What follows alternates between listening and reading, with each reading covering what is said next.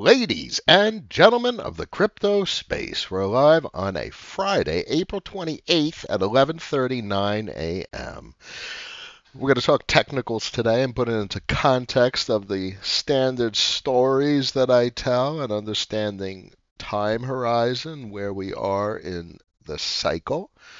And without further ado, our main screen, this is the Bitcoin chart. I should make it better, right? Let's look at the Bitcoin chart from a perspective that actually matters. Context as well. You place it amongst with like M2 or global M2 preferably as the backdrop, but we don't need to do that because we could assume and look at that chart discreetly and compare things verbally or put things into context verbally. Now, short term, the market is in a state of despair. Degeneracy is rampant. There is little to no investment opportunity, meaning there's two types of opportunity. There's predatorial opportunity, of which you are either the predator or the prey, and I'm telling you, unless you got seven figures sitting around in liquidity, you're going to be prey. Or unless, even if you, fine, maybe you have a modicum of dev experience and you want to get malicious. The malicious actors don't need seven figures. All they need is 50 grand, and they publish a contract in about 15 seconds using, just one click to publish a contract and 20 bucks. And we've heard that story of the address that has published thousands of rugs over the last 2 years, and that's all it takes. And then you don't need $1 million worth of liquidity for that. I mean, you need $1 million worth of liquidity to interact with an asset that's two, three, four, $5 million and dominate the liquidity, dominate the LP position, and drive market activity in a particular direction for a short period of time. I mean, there's nothing going to be sustained. There's going to be no sustained directionality in a market like this. The sustained directionality requires a constant flow of liquidity. So it's the same phenomena whether you're in this type of market condition or a bullish type of market condition. The difference is the knock-on effects. If you have a $3 to $5 million asset, you pump $1 million in, you drive up the price 20%, you dominate the liquidity. Other liquidity is going to flow in, because there's more liquidity on the sidelines. This is a drained liquidity, deflating environment. There's none of that liquidity on the sidelines, at least not a sustained amount of it. You're going to have a small amount of capital chase, drive it up another 20, 30, 40, 50%. But guess what? The guy who pumped in $1 million is going to clear a $500,000 gain in a week. So this is that type of predatorial environment. The other opportunity in this environment is the lows, to buy value at a discount. The complexity there's no indication that this is the market's directionality is going to change anytime soon. And when I say anytime soon, the time horizon in that regard is not a half a decade. A decade, we're probably talking about the year time horizon. You have to inspect things on a month-over-month basis, because that gives you your earliest indication that something is changing structurally with regard to liquidity flows. Month over month, anything less, and you're going to drive yourself nuts and you end up flip-flopping left and right, because clearly if you look at this chart, you could have bought any time. And that's probably the case right now. And in 5 years' time, will be 300, 400, 500. Why not? I mean, the directionality is there, and the capital chases appreciation, and over a long enough time frame, that this asset will draw in that kind of capital. I never have argued with the directionality of Bitcoin. I have never argued with the primary merits of what proponents and even maximalists say about the asset relative to different countries. It could be an interesting place to park some capital, albeit I think dollars are more meaningful because they're easily accepted as payment, depending on payment infrastructure that's available. If there's seamless liquidity between an asset like Bitcoin and dollars, you can make payments using Bitcoin, using dollars as the payment vehicle. Now that is reasonable. If you don't have access to that kind of technology, it's kind of a shitty place to store money. It's not easily accessible money, and that's the whole point of a payment system is to alleviate the frictions, the burden of either retaining a certain amount of capital and spending a certain amount of capital. You need the payments infrastructure to facilitate that flow of capital to service your daily needs.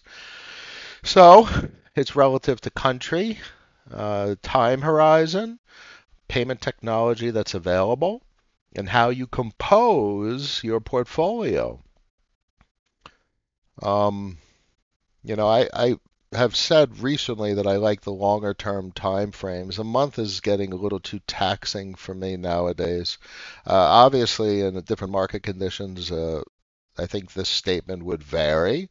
If with volatility, if there's increased volatility, increased liquidity, positive sum game, yeah, you're probably going to want to look at charts on a little shorter term time frame to see indications of potential directionality, especially directionality change. Um, but generally speaking, in a negative sum environment, uh, I'm not engaging in predatorial activity. And predatorial is not necessarily malicious, it's just capital gain strategy. This is not my interest. I'm a passive capital allocator. So from my perspective, the activity in this type of environment is looking for the cheapest value that I could find, discounts on value. So I'm not necessarily looking at a Bitcoin type of asset. It's not a value producer. It's not an enterprise. It's a place to park capital. And as I was talking earlier, how do you spend that capital? So it's a different story per different country. So this is not an asset that I'm necessarily interested in. It has about 2 years worth of spend time horizon, and it's cyclical, give or take 2 years of spendability and then 2 years of depreciation where you don't want to spend something if it's depreciated. You want to spend it while it's appreciated. So I call Bitcoin generally transitory money. This volatility will subside over the years is a common argument, but irrespective of that, you want to, if you take the emotion of trying to make money out of the equation, you spend it while it's appreciated. You don't spend it while it's depreciated. So that means you could spend it sometimes and you can't spend it other times. Therefore, it's transitorily useful as money. That's obviously very dependent on your geographical locale. In the U.S. and Europe, you have good payment technologies where you can seamlessly spend with debit cards. Maybe in Asia, I'm not familiar with the products available there. But right now, you DCA'd into if you treated Bitcoin like with tax lots, what you would do with traditional brokerage accounts. If you bought Bitcoin at 40, 50, $60,000, it makes no sense to spend it. You can't spend that money. You bought it at a higher price. So if you bought some Bitcoin at 10, 15, you could spend that. That's appreciated. So it makes it complicated. When should you spend it versus when you should not spend it? That's the transitory money makes it very frustrating. And then the argument is maybe something else is outperforming. Maybe some equity or some gold or other precious metal. And that is the rotation of capital, moving capital from one thing to another. And that whole process drives me nuts. So it's a lovely chart. What could I use it for? What could I do with this chart? What could I do with this information? How could I use it to compose my balance sheet to best serve myself and my family? And it's not very useful to me. My mindset as an entrepreneur, as someone who's interested in business and enterprise, I want to own business. I want to own enterprise. And that's why I came up with the concept of the pizza shop. It's a business, an enterprise, and it's a simple enterprise. It's just a commodity, raw materials, a little bit of labor, and you're selling a product. Input versus output, supply versus sales. And that is an easy way to represent any activity where there's a capex and income associated with that capex. So if you buy a dividend-bearing instrument, whether it's that kind of definition of a traditional uh, brokerage available security, or a dividend that's available in what we're aware of in the crypto markets is the same type of concept, and the same type of modeling could apply. Now that this is why those types of instruments are more attractive to me as the capable of being defined in terms of enterprise ownership. You deploy capex, you own something, and that ownership of what we define as an enterprise is productive. There's cash flow, there's good times, there's bad times, there's inflation in the economy, there's deflationary pressures, and you're making less money. And we look forward to good times where we're making more money. And that type of story is much more attractive to me than the capital gains type of way of interacting with markets. So this chart looks lovely. Let's drill in a little bit. So for the fun of it, we could look at some technicals. So we broke down significantly from that long-term trend, but it seems like we've pushed back to it. It looks like we're on it. So this is a position of weakness from that trend line because we're not above it, albeit from a 200 SMA perspective. Uh, it looks decent. That's kind of like ignoring the trend line. So, you know, we really need another couple of longer term time frame candles for weeklies and monthlies to really get a sense which is more significant, the trend line or the moving averages. Trends are significant. I really like moving averages. Price levels, a lot of folks, a lot of technical folks like to look at in that regard. As a little precedence, other than the fact that we're above our most previous all-time high back in 18. Um, so technically speaking, I like this structure. It's not something that sings to me, I want to buy it. It's an expensive price tag, and sure, uh, I'd fall back to the arguments that I had earlier. Obviously, if it's three, four, five, 600,000 in the coming years, it's not really an expensive price tag, and that's really not an unreasonable expectation considering this chart. This chart's pretty cool. From a 6-month time frame, 1981 to 2023, global M2 is just up, up, up, and up. More currency units in circulation. Obviously, there's a T on the right-hand side, 1.249 quadrillion. I would imagine these are potentially all dollar denominated, even though it's the euro and the Japanese balance. The M2 supply as well, I guess it's dollar denominated, how they create this technical indicator. But that is clearly an up and to the right type of an expression, to say the least. This is where Bitcoin comes from. It comes from the narrative associated with an ever expanding currency supply, which needs to expand. And I no longer, or I guess I was in the camp maybe earlier in my time in the crypto space, a very Bitcoin-centric camp, and they're always going to debase the currency. But the more I understand the way the currency works, you really need to, and you can't have an appreciating payment currency. But they really suck at it. They really suck at controlling the value of the payment currency relative to consumer-facing prices. They're horrible at it.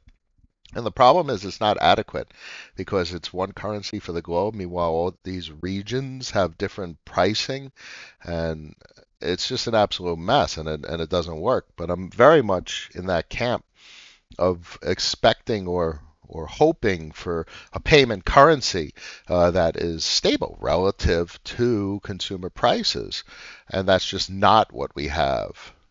Uh, their tools are completely inadequate and ineffective at achieving that much sought after result and behavior for the currency. So it's a shitty currency, but as Brent says, it's the best of what there is, and that's not necessarily a good thing. And that doesn't mean something else is necessarily better. Look, we talk about altcoins and Bitcoin's position and strength because it was the first. I mean, what was much earlier than Bitcoin is this currency, these fiat currencies. So they're not going anywhere. The smaller ones self-destruct relative to, I pull up U.S. currency units. The smaller ones self-destruct relative to U.S. currency units, but the majority currency units have strength. If the U.S. defaults, you're going to be paid in the U.S. Credit default swaps. You'll be paid in euros. That's next on the list. Was it going to be yen with the shit show they got going on with their balance sheet, balance of payments, their bond market? No. So euro's really next on the list, and that's in a shitty situation. The bifurcation that goes on from country to country. How do you have one central bank over all those countries? Clearly, we're so critical of the traditional system, and rightfully so. But that does not automatically tell us that the stuff that we have in crypto is better suited for global payments processing in any way, shape, or form. FPI is probably interesting. A currency that adjusts its value relative to the CPI, which is a shitty measurement of consumer price inflation of one country. So, you know, economic theory and then the science and everything they do, it's just comes up short for what I really think society needs. So that's besides the point. We were talking about technicals. It's supposed to be about technicals, and they always get into macro and the structure of things. Um, Joe's in the house. I appreciate it. Smash the likes. Tapsy, good morning. Saw you order around the Llamas NFT. I'd love a Llama NFT if I could get it at a decent price. I sure as hell will get one. Complexities with regard to privacy. I don't necessarily want to buy it with my main account, my balance sheet account. I wouldn't mind owning something anonymous where you don't have to see everything that I do. A little bit of privacy, so that's a complexity. Stuff like Tornado Cash isn't available to fund a relatively anonymous account. I mean, everyone will know I own the account because I have the llama, and I would say I have the llama, but they don't need to see the funds got transferred to that account from this account, and then you have all the transaction history. So privacy is a very complicated topic where things are. Something we were talking about on Leviathan News this morning. Alex is in the house, Lighthouse, Brian, Jesse, Joe, Jam, bullion charges less for crypto payment than credit debit card payment. Right. So that's interesting. You know, bottom line is 10 years ago, 5 years ago, gold was a horrible investment relative to Bitcoin. If you bought Bitcoin 5 years ago, you did very well in both nominal and inflation adjusted returns. Just remember with assets that aren't productive, non-productive assets, when someone buys Bitcoin today, who does it benefit the most? Not the person buying it. The person buying it is exposed to the narrative I just described, the transitory money. You can't spend it unless it's appreciated money. Otherwise, you're spending it at a loss, and that makes no sense. But who's it benefit? It supports all the people that bought it before you. It's still the same type of uh, uh, forces in play as traditional equities, capital gains, and distribution of capital. What drives price up is people buying it after you. So that mechanic still is in play. And you'll notice that maximalists uh, tout it's the only one because they've been in it for so long. It's a very different perspective whether you've been in something for a period of time and versus trying to get into it. And I think that is probably the biggest issue I have with the maximalists is um, is that time perspective. Having been in it for so long, you have a biased perspective for why someone should newly get into it. Buying something at $30,000 is not the same as buying it from $500 for it going to $30,000. And buying these assets and achieving appreciation gives nothing, no, does not aid the capital management process. You can't just have appreciating assets. You can't just have a balance sheet of assets that are volatile, that go down and up in price. You need to have a balance sheet of productive balance sheet. You have to own business. And that's why I focus on that over savings. In fact, I think of owning business as a form of savings. I'd rather own business than save currency. Whatever form that currency may come in, I think owning business is more valuable. And of all the businesses, these are the most interesting businesses, the businesses that we talk about. This business will be here in 10, 20, 30 years as long as Ethereum still exists. This business will be here. There's no bankruptcy. There's no insolvency. There's none of the risks associated with traditional enterprise that can play a role in anything that occurs to this business in the future. That's the best business in the world. The natural disaster, which region? It affects the overall hash rate for a period of time until more validators come online in a different region that wasn't affected by the natural disaster. This is the most resilient business I've ever seen in my entire life. Low energy at this point, so it's not dependent on a robust supply of energy availability. So just the more I think about it, this is probably the most boring opportunity in the entire crypto markets. This is an asset that a lot of people would say is cursed, and they're obviously thinking about it from a price appreciation standpoint, and they don't have the right perspective on it, which is the enterprise perspective. And the fact that it's horizontal in price action is extraordinary. And we see this horizontal price action in very few assets. Let's look at Velo. Velo is probably the furthest out on the spectrum I would look. I mean, look at the price action. Look at that. Horizontal price action after, just exponential appreciation. But I love that horizontal price action. But look at this. This is actually a bit of compression. So we're starting to see the formation of some technical patterns. I haven't drawn lines in God knows how long. I'll draw some lines. I mean, that's obviously a trend line.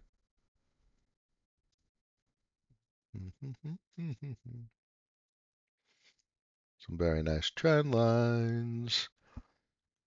Maybe you draw it from there. Something like that. That's very much a triangle compression. Higher lows, lower highs. Three, one, two. So you probably want to wait for a third. So you want to find support. See if it hits resistance. It could do a halfway down and then it breaks through. But there's no liquidity in the system for follow through. You see a break of trend in a bull market where optimism has an inflow of $100 million a week. Yeah, you break a trend and you're going to have a bullish impulse to the upside. But in this type of market, you break a trend to the upside and it's like, really? It's like a bottle rocket. It's like a giant picture a firework that's like a giant firework, but it's like a bottle rocket, like deep. It's an under underwhelming break of trend to the upside, and it could easily be an overwhelming break of trend to the downside because fear spreads really quick in a negative sum environment, a draining liquidity environment. But that's actually quite nice from a technical perspective. Note I'm going out of my comfort zone looking at the 1 day. And there's just not enough data to look at it on like a weekly really. 3 day is actually quite nice chart. And then we go to Aura.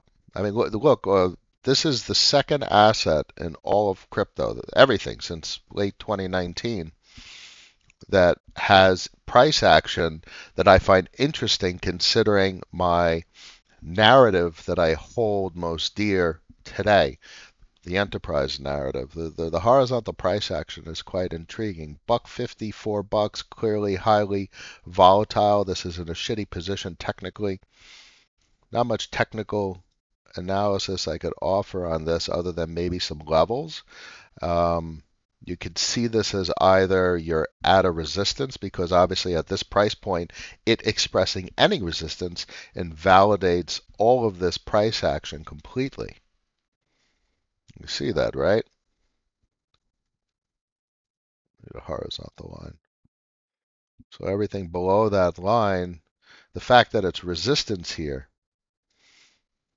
it's below it, means all of that above it is invalidated from overwhelmingly a significance standpoint. It's insignificant. It's been invalidated. And we have the same phenomena on the curve chart. There's resistance here. So the moving averages are significant. Levels are much more significant. Horizontal line. You can almost invalidate from this. So there's so many lines on this chart. But look at this big wick. Because let's look at this structurally. Let me zoom in. So 2020 breach to the upside, large wick. So there's a big support at buck 058, but we're below it. So let's draw the line there. So same concept that I was just describing with Aura. We're below what was support, a big wick of support, but then it broke below.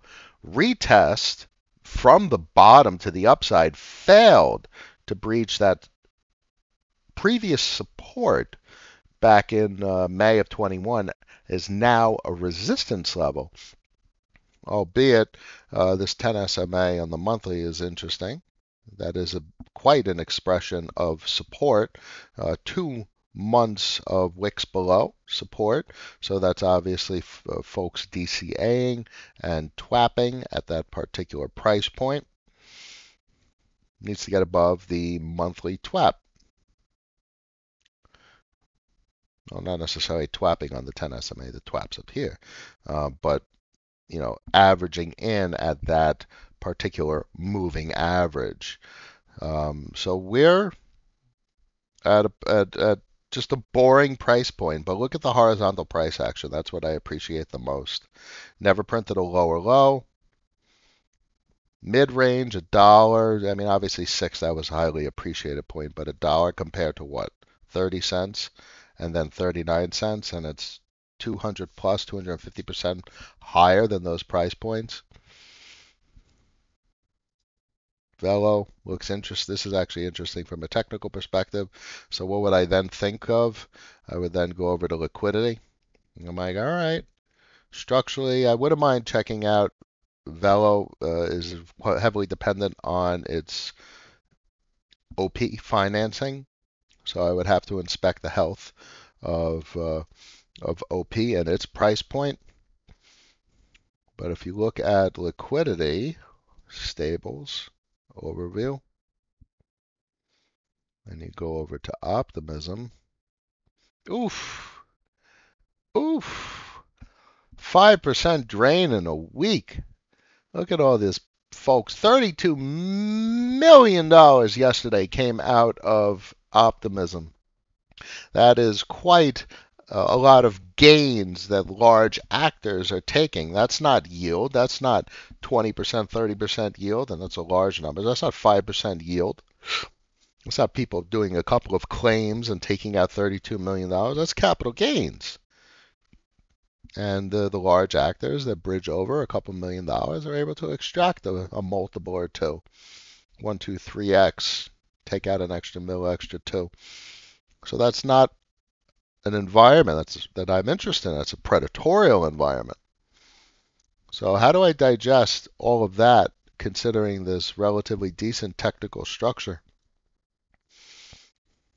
There's no action to take. There's no action I can take. I got to wait. And I would look for a breakout, and maybe you need confluence, like an inflow of liquidity. Maybe you see 5-10%. Maybe you see global M2 start to tick up. Maybe you see US M2 start to tick up. And those conditions aren't there. That type of confluence isn't there to suggest deploying capital is overwhelmingly something to be comfortable with. It's something to fear in this type of environment. Deployment of capital has a huge amount of risk associated with it. The larger the capital, the larger the target for predators to capitalize on. So this is an environment where as I said, I favor the acquisition of an enterprise asset at the cheapest price point possible. So if we go over to Aura, you know, you want cheaper. Cheaper's better. So if you see a nice thrust, you see a nice liquidation cascade, you see pressure. Obviously, spot is really driving most of the market. There's not necessarily any open interest or leverage associated with Aura, so you're not necessarily going to see the big wicks. What you're seeing is spot price action, where folks are it's expected to be sold, it's a yield asset, but the yield asset is counterbalanced by the revenue that it surfaces, the cash flow that it surfaces. You got to be paid to purchase the asset, and it's not paying enough. When you see it not appreciating, it's not paying enough. So what would cause it to start paying more? More third-party revenue, more third-party vote rentals. So for Aura to appreciate, you might need to see, today's Friday, so let's look at Llama Air Force. You want to start seeing dollar per VL Aura tick up, and that would be a good indication. So cheaper Aura, unless this starts to tick up, 22, 59, 21. Is it going to reload? 57, 20. It's 56. I mean, you're talking a couple of pennies. Where's the 10 cents, 15 cents, 20 cents? And that'll change the equation. You need to see something change with regard to the flow of capital. Yeah, it's not going to stick at 13 cents. The second hidden hand, the delegates vote, this will drop down to 5-6 cents. But if you start to see VL Aura increase, dollar per VL Aura increase, that would be a confluence indication to suggest that Aura should probably appreciate as a result of increased cash flow to VL Aura. So I would expect continued depreciation. Maybe you find support around here, $1.90. At some point, it gets cheap enough where the market is pricing it as a good value. And the average actor says, all right, it's gotten cheap enough. And this is where I take my position. So you got a couple of price ranges, couple of values, $1.93, $1.70, and then $1.40. Catch the $1.40s, that'd be pretty interesting. That's a good number. So you never spend your whole stack. You always have to have cash. You can't buy anything unless you have cash on the sidelines. So, buy a little bit. You have to, and that goes into composition. So you define what you want to have. What do I want? What assets do I want? And what kind of balance do I want? 10%, 20%? What sizing, position sizes, and what is your target? What is your goal? And if you think it's going to go down, you surely shouldn't buy the entire position size. If you think it's going to go down for the next 6 months, and you're like, all right, I hope I'll buy 20% now of the position size that I want. Let's say I want the portfolio to be 10% Aura. I would buy 20% of that, which would be 2% total portfolio of it, and that means I have more cash to buy as it goes down to take the position size that I'm targeting.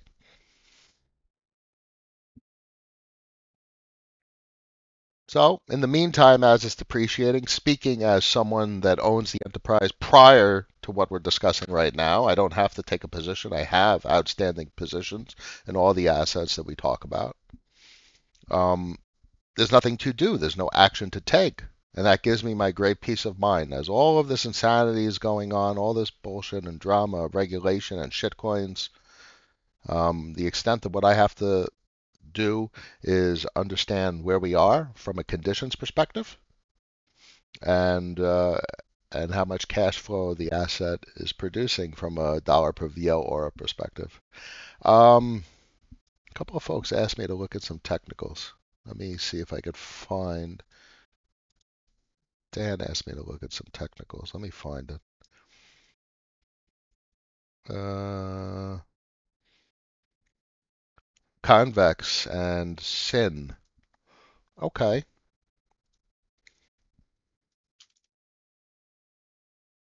Mm, V3.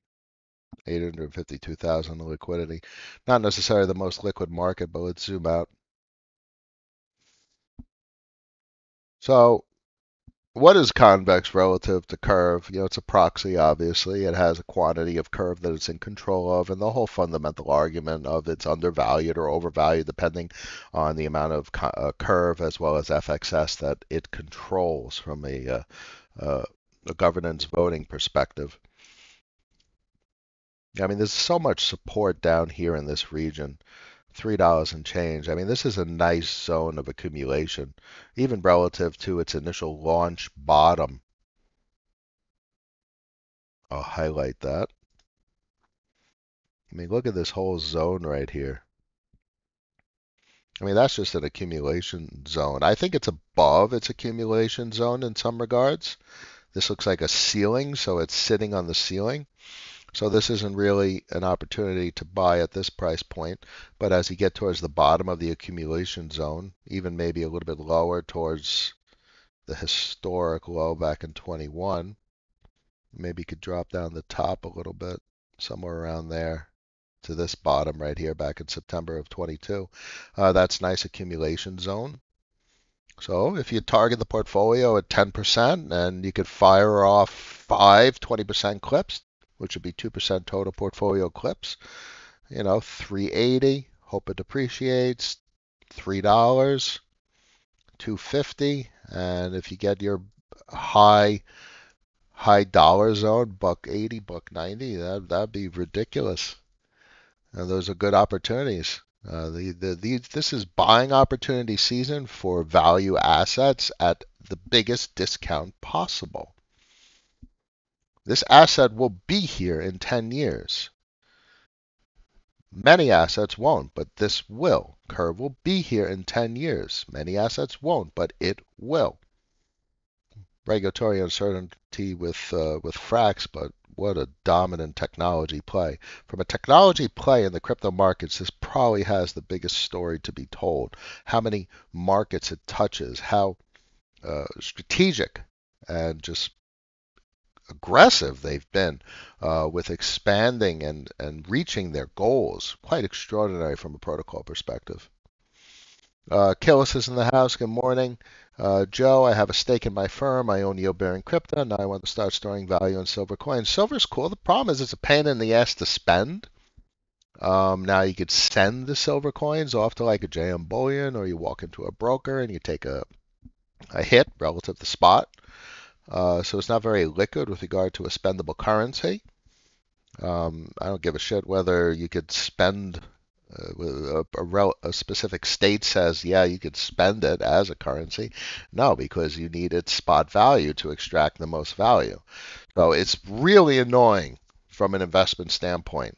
The way I like to think of an investment, I like to think of the entire investment portfolio I have as a capacity to give me spendable currency. So it's just a pain in the ass. Um, Bitcoin's much more liquid. You could literally load Bitcoin right onto a debit card directly. Like in an hour, you could load Bitcoin, transaction time considered, onto a debit card and walk into a store and spend it. You can't do that shit with gold coin. You literally need to drive over to a broker, coin shop, and sell it. And depending on where you are, all right, fine, maybe you could do that in an hour, but you're going to take a hit relative to spot. And then that's just, Bitcoin's much more, it's digital. So that is the frictionless process of spendability. because the liquidity is there, and that's what I was talking about earlier. Um, Money is only as useful. Money that's not in spendable form is only as useful as its liquidity with a spendable form of money. So, crypto is useful in that regard. Very seamlessly converted to a spendable currency, and all these products and services offered lately are just completely designed to facilitate that spending process. So that's just wonderful. You can't really do that with securities. Yeah, you get margin on TD Ameritrade or like a Fidelity account, so you can, you know, well, actually, there's you have a debit card on your brokerage account. I've never really done anything like that. But you could wire to a bank. But some would argue that you have a credit card and the 2 day settlement process on a security transaction. You sell it, you look, and then you transfer the capital by the end of the month to pay a credit card bill. And some would say, all right, you could do all that. But I don't like credit in that regard. I like to have money and spend money that I have. I don't really spend money that I don't have. Maybe that's just the way I grew up. I prefer debit over credit. Albeit credit does offer rewards. So I use credit, but I pay my bill like three, four, 5 times a month. I never carry a balance at all. Anyway, that's a digression. I'm all over the place today. But hopefully I got some good points out and some good stories. Dan wanted me to look at sin.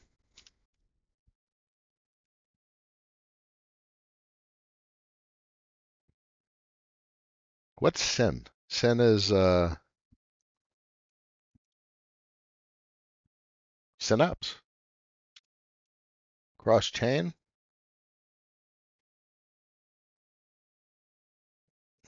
I haven't seen their website in quite a while. Let's take a look.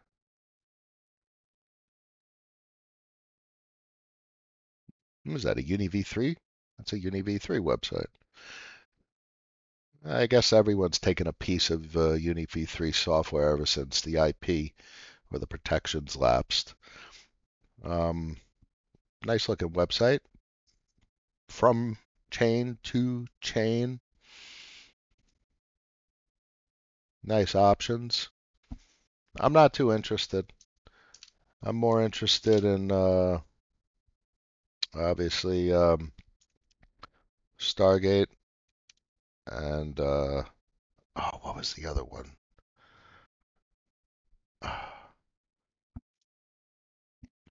Oh my God, what uses Stargate? I forget the name of the protocol that I like. That's very useful on stream to forget the name of the protocol you like. But obviously, Stargate, I think, has more scale and scope than just a bridge, cross-chain messaging. So multi-chain has that component as well, but Stargate, I think, is the market leader. And they came after as a technological offering. It's very rare for a technological offering after the status quo to become what I would argue is the dominant force in a particular market segment. And I think Stargate is a rare example of that occurring. It's not like any of the AMMs that came after well, Uniswap have dominated, or Curve for that matter as well. If you go over to DeFi, yeah. I mean, nothing comes close. There's $4.41 billion worth of liquidity on Curve. Well, the only thing that comes close is Uniswap. That's an interesting one. So as much as the volume is there on Uniswap, the liquidity is $300 billion more on Curve. So Curve dominates. Pancake swap, 2.19 billion. I mean, that's what is that? That's the closest. Is the DApp is an AMM compound. There's a money market balancer, 1.23 billion. So Pancake swap, BSC, and then balancer on 4 chains at this point. What the hell other chains are Pancakes? Is Pancake swap on? What other chains is Pancake swap on? Hmm. Whatever. No interest. No interest. Not interested in that BSC stuff. Um, Present Joe's in the house. Trey, Tapioca. Well, that's not live yet. So obviously we're all interested in what's going to go on with Tapioca. Tapioca hits the Aave narrative as a money market, but a cross-chain money market. It's not. That's not what I was looking for. It's an exchange that uses uh, uh, Stargate. Um, oh my God, hash flow? No, hash. That's zero hash. Anyway, whatever. This was when ever since the meta aggregator came out from the llama, I don't really use anything other than it for swapping. Hash flow. There it is. Whatever their ticker is.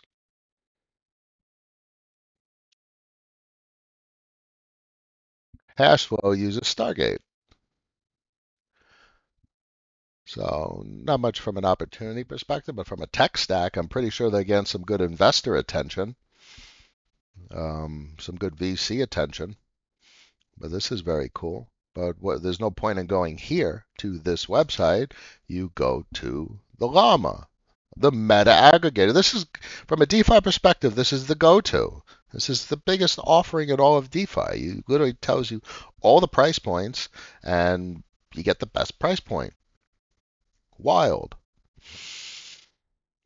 Let's go back to the charts and see if I could give you guys any additional information. Anyone else ask for?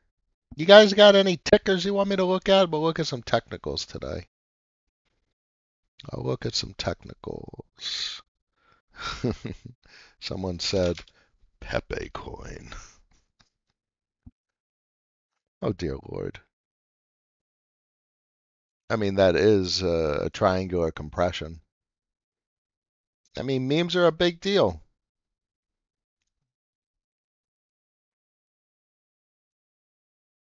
I wouldn't trust shit like this. So, you play it from a technical perspective. But where's the liquidity going to come from? I don't even care if there's opportunity, really. I wouldn't even play it from a technical perspective. 1, 2, 3. It finds support, and then it breaks out. What is this going to push new highs? Do you really want this to be the source of capital? To be the story? Yeah, I made money in Pepe coin, and then I had no idea what to do with it, and I bought some other shit coin. You need to understand how to manage the capital. It's more important to understand how to manage the capital than to have the capital, because even if you make the capital, if you don't know how to manage the capital, you're not going to keep the capital. So you might as well learn how to manage the capital first and then make the capital second. It's a heck of a triangular compression, actually. Lit, Stargate, Talman, very nice. What's Mux? But let's take a look at, well, Lit. I had Lit up. Oh, I'll talk about Liquidity. That's probably on my list, my very short list of things that I'm interested in. So let's that horizontal price action I was talking about. It's at a heck of a support level. So that has a lot of tags of support. They've made some nice protocol adjustments. OLED redemptions will finance lit cash flow. So that's meaningful. Balancer cash flows there, albeit it's relatively marginal. We'll see what happens with transaction fees and where they reallocate to. For now, I think they'll just keep recycling that to vote rentals. Overall, I think it's making decent choices from a Uniswap perspective. Even though Curve has the majority of liquidity on mainnet, or has the majority of liquidity period, Uniswap has the volume, yields, sexes, liquid volume here. I mean, just Uniswap dominates $1.76 billion. I mean, who the fuck is trading on Uniswap? Seriously, who's buying and selling stuff on Uniswap? I mean, seriously, what kind of insanity is that? I mean, Uniswap is never on this list. Ever. You just don't get the swap rates. It is not cost effective at all to pretty much ever use Uniswap. So who the hell is using it? What kind of insanity is that shit? STG. Let's look at Stargate.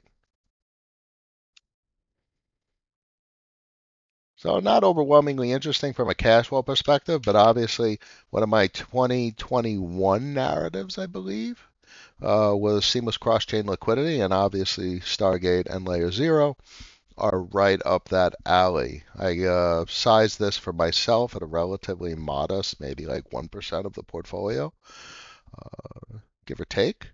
And it's just not productive from a cash flow standpoint, unfortunately. It does surface cash flow though. So obviously, you have a large enough position, it's cash flow, but there's not much cash flow. I got four. It's like actually, is that monthly?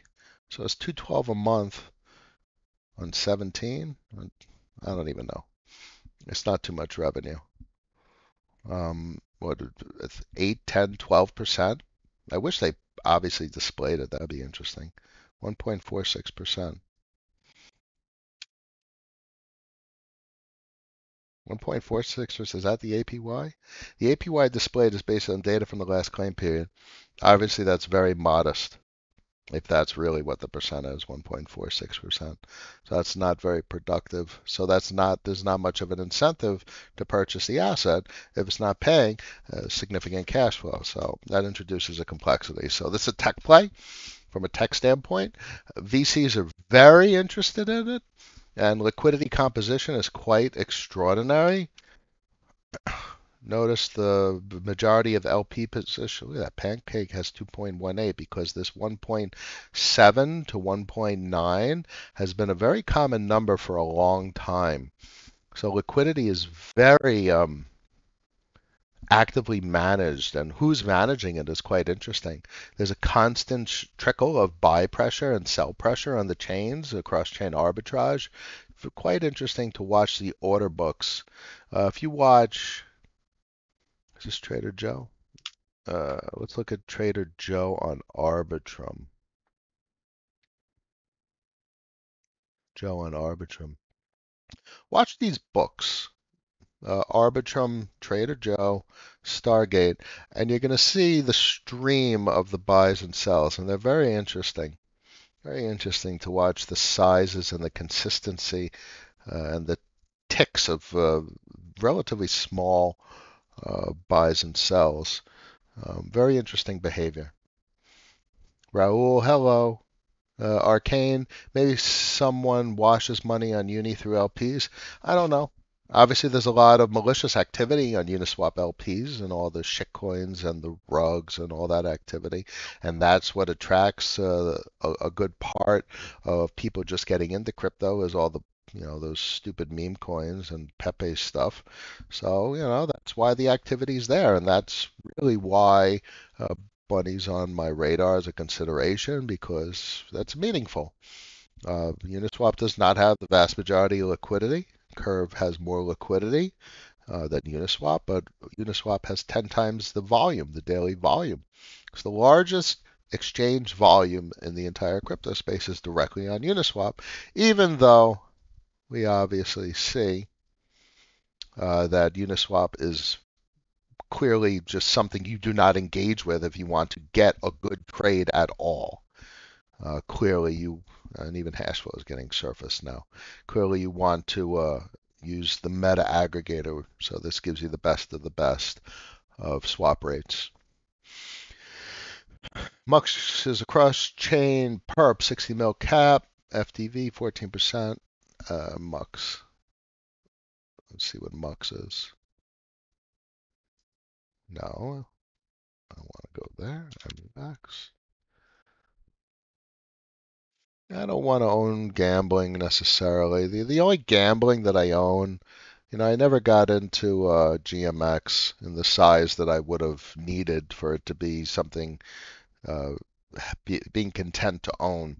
The extent that I am involved with like a ownership of that type of enterprise is Hero on Solana, HXRO.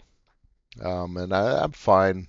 I don't need to own like the synthetics ecosystem on Optimism and Quenta and all those types of assets. I don't want that type of cash flow. The core thesis remains Forex, the exchange of one asset for another. And that's why I always talk about stablecoins. I think that's the biggest narrative in all of crypto. Um, MCB.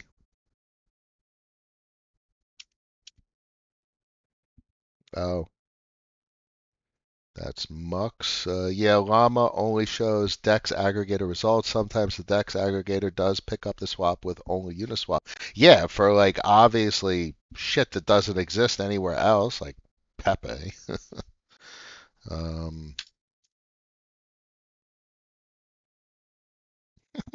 Pepe coin. People buy this shit. I mean, look, you're even getting better liquidity. Remarkable, whatever. Same story I had earlier about Uniswap. It almost makes zero sense to ever use Uniswap. Yeah, exactly. It's a 100x Lev bucket shop.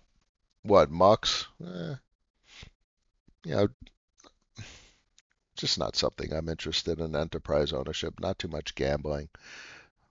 I like the 4 or 5 years, 6 years. Stable coins. I love when I hear from USDC. I'm concerned about CBDCs. I'm into the permissionless currency unit and exchange of one currency unit for another from a global perspective, and we're in the euro stables will come, and that's what Curve just has all those ticks. That's just what it is. You're welcome, Alex. Guys, the APY on STG is not correct. 1 basis point from the volume goes to all stakers, so with this volume it should be higher. That's very interesting. I wish I had a very clear presentation of how much revenue it generates. It's a quite a meaningful asset with regard to cross-chain liquidity flow. And you have the competitors, but I think Stargate is far in the lead. If you've seen their posts in the last couple months of the total amount of volume, of messaging volume, there's massive. And that's a big deal. And the reason I love stuff like that is because folks will get attached to a chain like, oh, Arbitrum, Optimism, or what. But this is at all chains.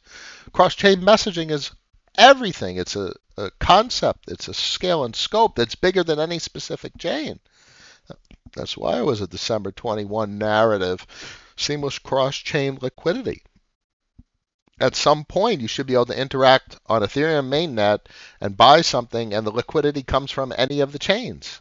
You're getting liquidity on Arbitrum, flowing through liquidity on Optimism, and you get your transaction, what you bought, back on mainnet. All facilitated by a consolidated user interface that doesn't even ask you to select the chains that you want to exchange with. And that'd be quite interesting at some point in the future. Balancer. Good old Balancer.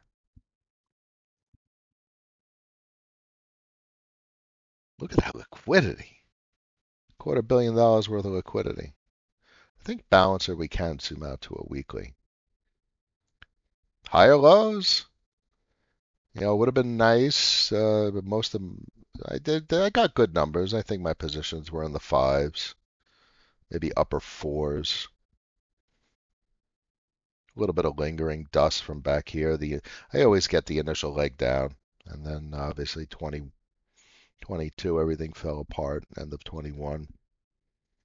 It's not incredibly productive, but there is consideration, especially from a bunny perspective, because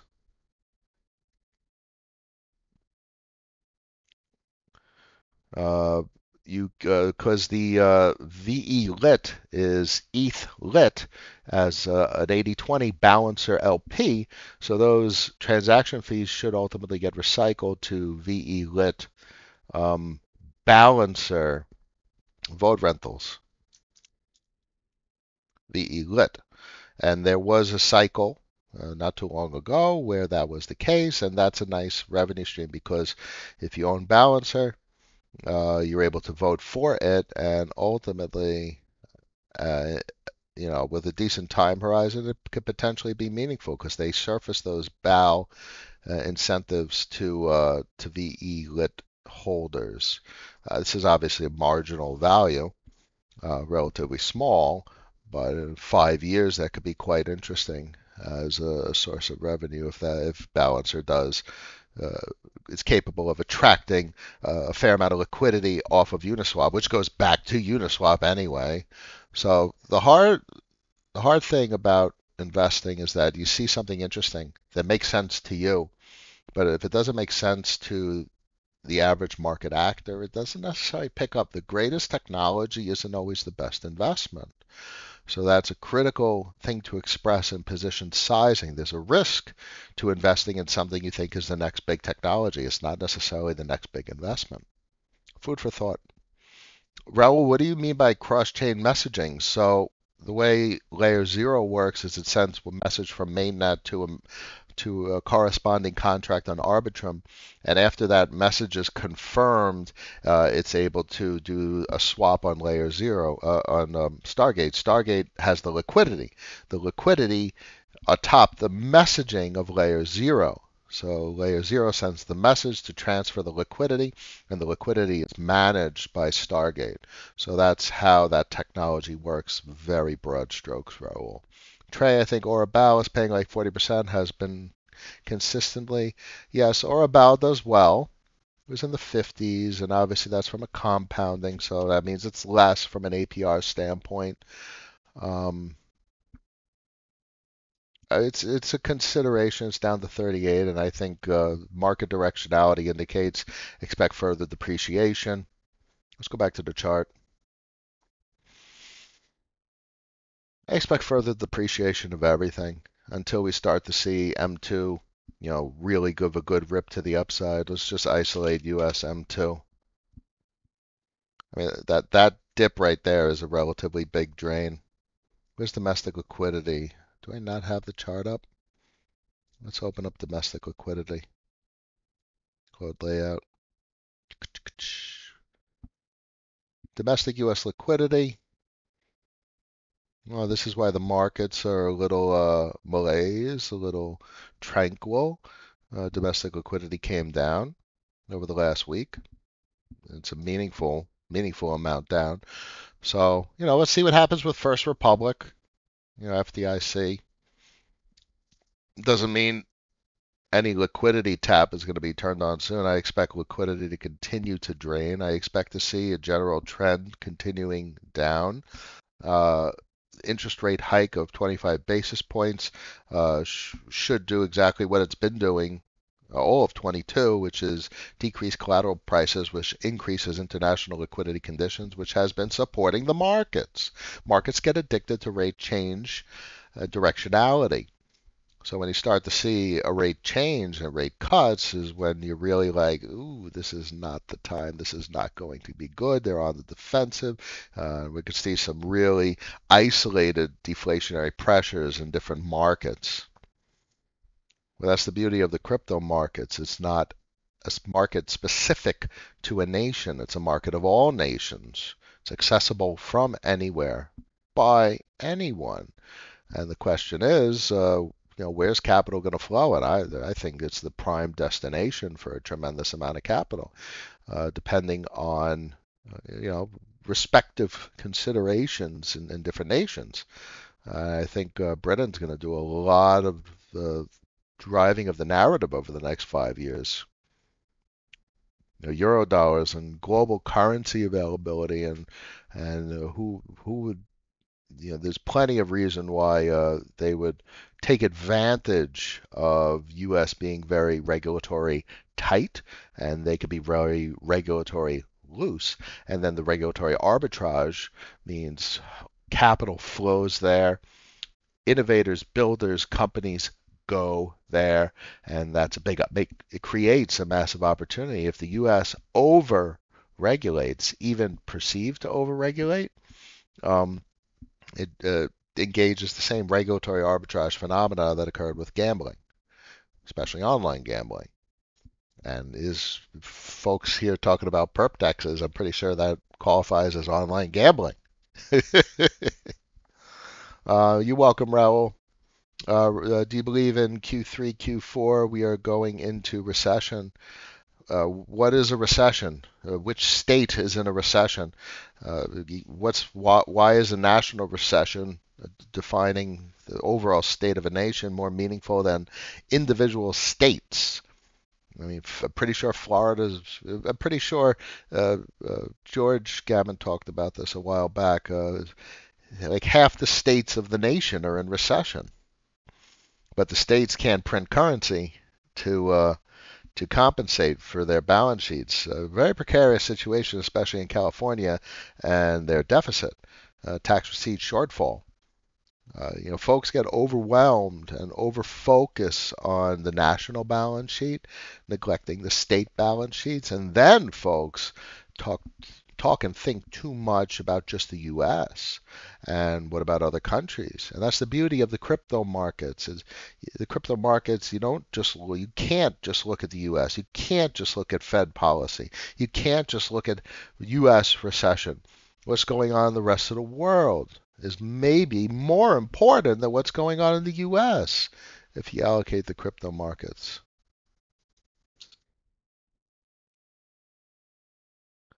I mean, this has got to be, and Japan obviously with their fiscal policies.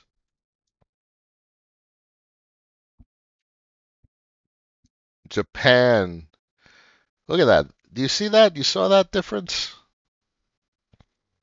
Let's isolate. This is obviously over a 6-month window. Let's isolate to a 1 month.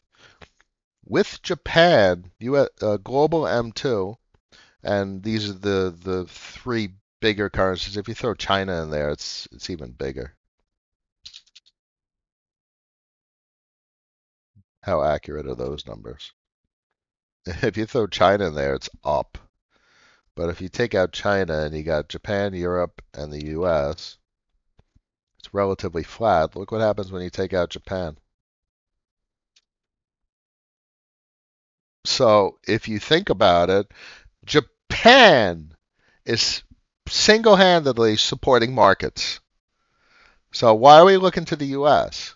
So Japan, that's how critical they are to the entire equation. So with this chart alone, take this and compare it to this.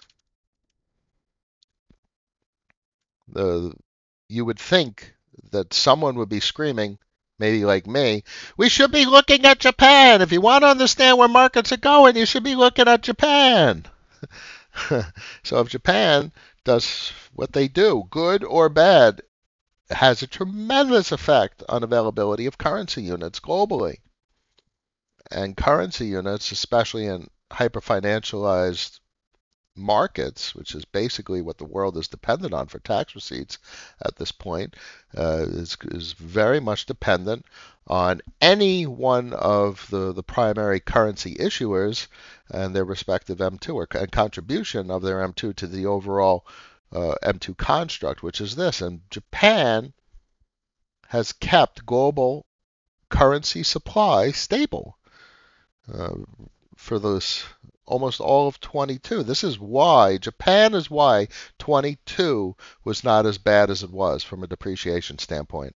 Oh shit. And that's right here in this chart. Currency supply. Okay. All right. So I don't know about recession and what does it mean? Do we see the job numbers tick up, or is your job on the line? Is that the risk? Is that the concern? Is that or is you thinking about recession from an investment standpoint? In which case, that's just the U.S. and that's why we're looking at the rest of the world. From an investment standpoint, is a very different topic of conversation. You know, how a recession affects employment's another story. But I'm much more interested in it from a investment standpoint. Recession doesn't affect my industry much at all. There is always uh, jobs in software development. It is still remains to this day for the last 13 years of my career. It's a completely unsaturated market. It's quite extraordinary. It's been an extraordinary ride. Thank you all for joining me today, Friday, April 28th, 12:48 p.m. This is a long one today, but good content. Thank you all for asking for all those tickers. 15 people left in the stream, 13 likes. I wish you all a wonderful day. Tell everyone to subscribe after party on Discord for the most rational community in the entire crypto space. Peace.